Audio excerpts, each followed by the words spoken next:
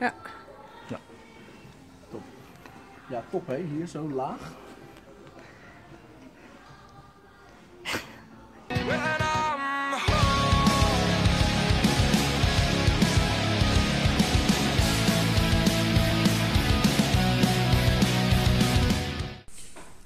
Hi guys, welcome to a new bearded V-strom rider review, and today we are reviewing thermo gear, underwear produced by Kwark in Poland. Kwark does not stand for the food, like the yogurty, more tightly packed yogurt stuff. Nay, it stands for the particle in physics, you know, quark, the smallest particle ever found. The owner from Kwark has a degree in physics and thought that's a really nice name for my product, so that's what she did. Today we're testing one of the products that they've been producing for 25 years without any big changes. They do that together with Polartec. They make the fabric and Kwark makes the products. They do that for whitewater kayaking, they do it for the diving scene, they do it for the motorcycle scene, they do it for the walking scene, they do a lot of stuff for a lot of different areas, a lot of different people who use it. For the diving and the motorcycle scene, they make stuff which keeps your skin dry and therefore your body warm. The Polartec stretches 4 ways and wicks away any moisture you have on your body, which makes sure that you keep warm, especially when you sit still. And that's where the whole motorcycle stuff comes in. On the motorcycle, you're not really moving, especially when you're doing a big, nice tour. You just have the thermal gear on, you drive, you're just sitting still, sometimes the occasional corner. But most of the time you're just sitting still, and that's why this stuff comes in so great. It just keeps your body warm even though you're sitting still. Keeps the air trapped, the water away, and the warmth in there. I chose the high collar to review because it's just perfectly for my neck fits, you know, and I don't need any other collars anymore above or whatever. The zipper goes all the way open until the upper chest area. So when you're inside somewhere, you just take your motorcycle jacket off, zip it open, and you vent. You get the little bit of cold air out, the warm air goes in again from the environment, you know, helps your body stay warm, and it just works perfectly to vent your system. Up here, it's really, I don't know if you can really see it because it's black on black, of course. It's really soft fabric, real soft, nice smooth fabric for the soft skin of your neck. The only downside I see on this is when you just like shaven 2 or 3 days ago, these little hairs come out and they stick in here a little bit, which could, like, you know, shave a little bit. But not as bad as the buff I have that really sticks in there, you know, and when I move my helmet it just pulls the hairs with, and this just, yeah, just shaves a little bit. It's not that bad. For the rest, it's really warm, goes all the way up to your helmet up here, and it's perfect. The whole material is made of the Polartec stretch material. The back is a little bit longer than the front. Don't know if when I hold it up like this, if you can see it. You can see the inner lining here goes a little bit further than the front. That's of course handy on the motorcycle because you sit forward a little bit, and that way your back isn't exposed, so it doesn't creep up.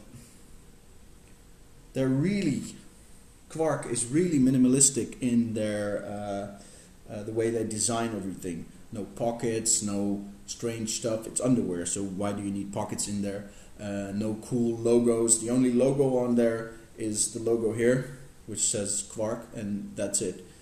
Minimalistic and already going strong for over 20 years, around 25 years. There are still people, Kwark told me, and also Eco Motorwear, where I got these Kwark underwear from, told me that there are people who already have this jacket or this thermal underwear for 25 years. Yes, it costs you around, depending on where you buy it, of course, around 100 euros for the top, and if I can remember correctly, around 70, 80 euros for the pants. If that goes for 25 years, just divide it. It's almost 10 euros per year.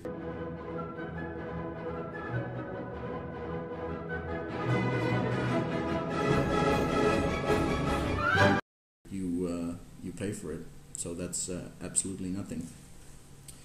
Moving on from the jacket to the pants.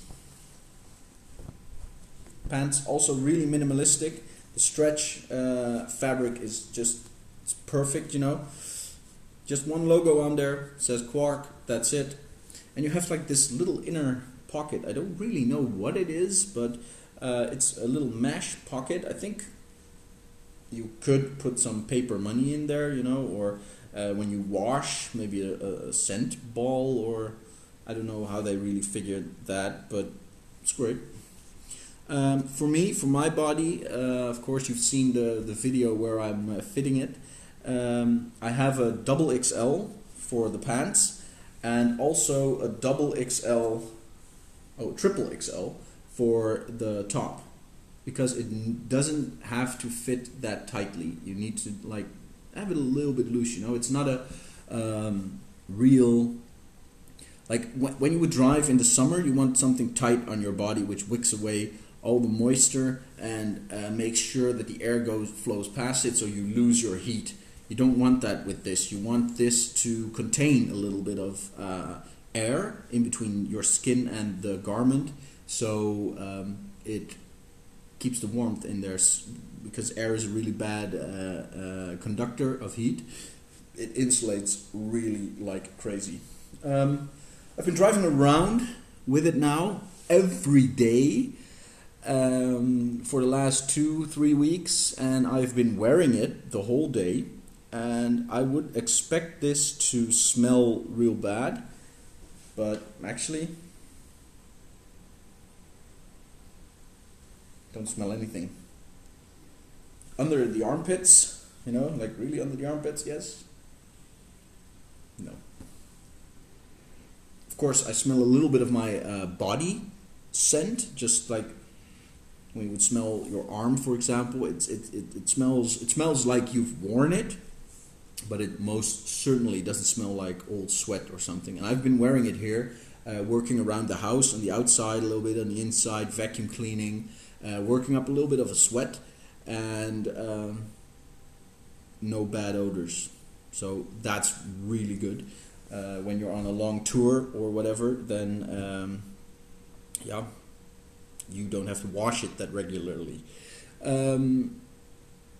Kwark does that with a purpose, because it's adventure gear. A lot of people who use adventure gear go out for long periods of time, or at least a week or a few days or something like that, and you don't want to put on your warm clothing that smells like the backside of a cow, you know.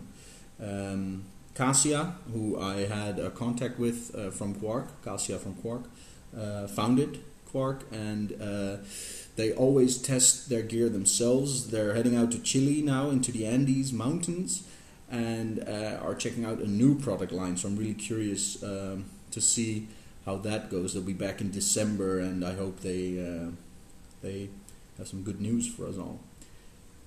Yeah, what else can I say for it? It's about time to wash it, so after this I'll be taping a little segment to show you how it still looks after it gets washed, you know. Maybe the color fades or whatever, but I don't expect that, because people have been using them for 25 years, and I think they get washed a few times. So follow me to the washing machine, and I'm really going to show you that I put it in, you know. It's like not like, oh, you didn't put it in and stuff like that, because yeah, we need fair judgment, of course.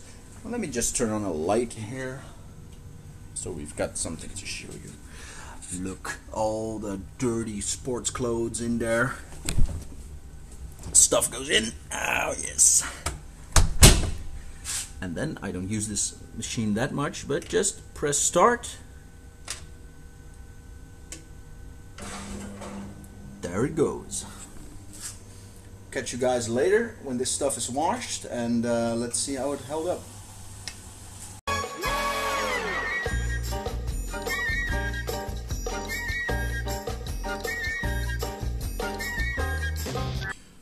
Okay guys, we're back and washed them. Oh, they smell nice and flowery, but always watch the washing label. I'll show you, and I hope you guys can see it. That is the washing label. Let's get a little bit closer. That is the washing label.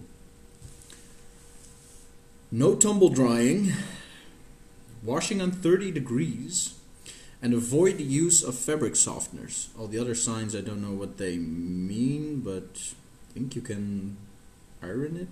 It would be strange. But always watch the washing label when you wash this kind of garment, of course. We washed it according to the washing label, and it's all fine. Didn't get smaller, still fits perfectly around my tightly shapen body.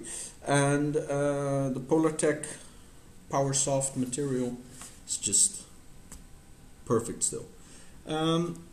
Thanks to Motorwear for providing this stuff to us so we can test it and bring the review to you. Go and check out their shop once. It's a really great place to go, really expert help. So check it out. It's in Belgium, Contig. So maybe for the people who live in America or stuff like that, it's a little bit hard to go there. But if you're ever in Belgium, visit them. Go to our Facebook, give us a follow or a like, and do it the same at Instagram. And if you like the video, then subscribe here or like the video. Thank you very much, and see you guys later.